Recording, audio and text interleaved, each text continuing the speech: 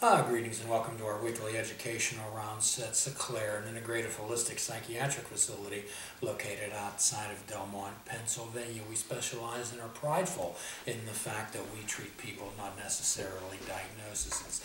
My name is Jim Ellermeyer. I'm a behavioral health therapist, and today I'm joined by two of my colleagues. On my left would be... My name is Leah. I'm a physician assistant student from Seton Hill University. And on my right? I'm Chloe Tillman. I'm a PA student from St. Francis University. And as always, every week what we try to do is incorporate something to inject into your lives. We're kind of like a kitchen, getting all types of ingredients and see what type of cake we have to bake today.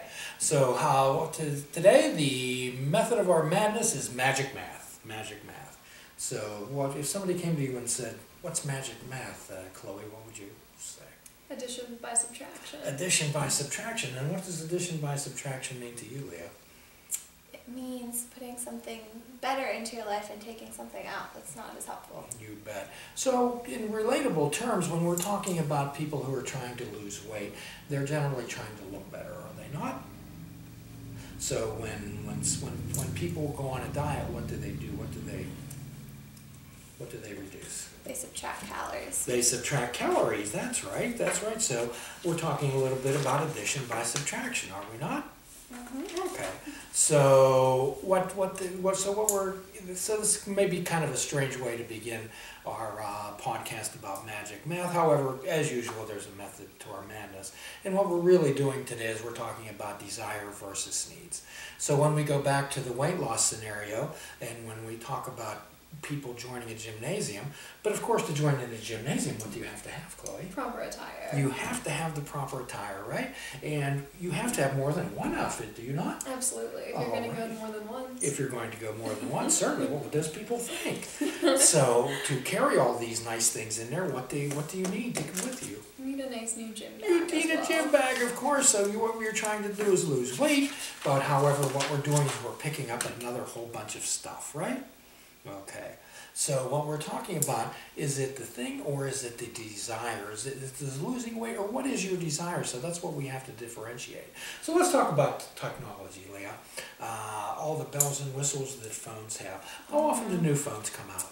Seems like all the time. All the time. So right, and what are we being deluged with? And what do we need? I always think we need the latest and greatest. We always need the latest and greatest. We always need to add more stuff, right? Mm-hmm. We're always being convinced that if we don't have this, we're less than, right? Okay. So the idea is, and again I'm going to say this, have you seen any U-Hauls behind hearses on the way to the cemetery? No. No, of course not. You all that baggage that we accumulate in our life. And one of the things we're going to talk, I know for the viewers of this podcast before, I know this is something we've done before, however, it goes out perfectly here. So again, we're going to talk about how monkeys are caught. So Miss Chloe, do you know how monkeys are caught? I do know. Could you share it with us? Absolutely. So the monkey, well, whoever's trying to catch the monkey puts something that the monkey desires into like a box with a hole just small enough for the monkey's hand. So then when the monkey grabs whatever's inside, he can't fit his whole fist out. Sure. So that's some of the things in our life. So you want to open up your jars here? This is your lives, okay? So let's think of some of the things that people hold on to in their lives. What are some things that people hold on to? Fear. Fear? Right, okay. So if we're having fear, we're putting that in our life too. Not? What else are some of the things that people hold on to? Materials. Material things, right? You bet. What else? What else? Regret. Regret. People hold on to regrets, absolutely. Leo? Anything else? Depression or anxiety. Depression, they hold on to anxiety? Sure. How about toxic relationships? Do we hold on to those? Mm-hmm. Absolutely. Okay, so now, get your hands in there now. Before you could pull them out freely, couldn't you? Mm-hmm. Okay, so grab onto all those things. Grab onto those things with your hand. Now try to pull your hand out. Okay. So the idea here is what I'm challenging everyone out there today is to identify and label the things in your life that are holding you back and preventing you from being free. That are preventing you from being free. Okay, identify and label them and begin to drop them. That is addition by subtraction. When you're subtracting these toxic things from your life, then you'll be able to pull yourself out from that trap. You'll be able to be lighter and live a free life. So quite often people are looking for the fanciest home they can buy, can they not? Absolutely. So then who owns the house? Does you own the house or does the house own you? House owns you. When you buy this fancy car that you think that you have to have, and you get those payments every month, do you own the car or does the car own you? Car owns you. So media and society has brainwashed into thinking that who has the most stuff wins. So my challenge out there for everyone today is to say that you don't have to be, there's no prize for being the richest person in the cemetery. There's no prize for being that, not being the richest person in the cemetery. And remember our quote by one of our favorite philosophers, Thomas Merton, that says our minds are like crows picking up every shiny object and then sitting in our crowded nests wonder why we're so uncomfortable.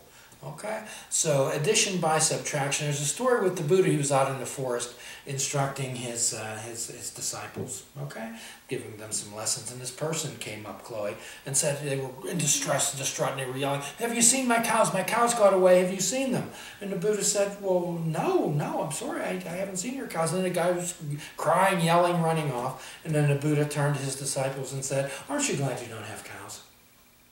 So remember, which is the things that is holding you back? My challenge out there for everyone today is to answer this question. Think of yourself. If everything was stripped away from you, your health, your wealth, your house, your education, who would be standing with you at the end? Who would be standing with you? Identify and label them. I just don't want you to say my family. I want you to name every single person and tell me about them and tell them why they would be standing with you at the end and what do they mean in your life. Then my challenge for you is to go home, hold that person's hand and look them in the eye and speak from your heart and tell them, I know you would be standing with me at the end. Those are the people that are important in your life. Those are the things to add, to reinforce. Identify them. That's my challenge out there for everyone today, is to identify the things, addition by subtraction. What can you release from your life? Look around your house, see how much stuff you have. Do you have a lot of stuff, Leah? Yeah. Yeah, much stuff, right? Too much stuff. You bet. How about you? Sure. So and when you move, don't you then you realize Then how you much regret all of that stuff. you regret how much stuff you have. All those things that you look at. Do you look at half the stuff you own? No, Rarely. definitely. Right. So the idea is, do you need it? Do you need it bogged down, or do you ever travel light? So perhaps many people don't know what that. When you say the word stoic, what does stoic mean to you, Chloe? Frozen and unwavering, kind of strong. Non-emotional. Kind of non-emotional. Stoic person just doesn't feel any emotion. They're just tough and they're cold-blooded. Okay, kind of stoic. They don't react to the things around them. Well, actually, Stoicism was a Greek philosophy, and what it was is toward minimalism. Okay, and the Diogenes, the Greek philosopher, who was the guy that went looking for the honest man, it's a story.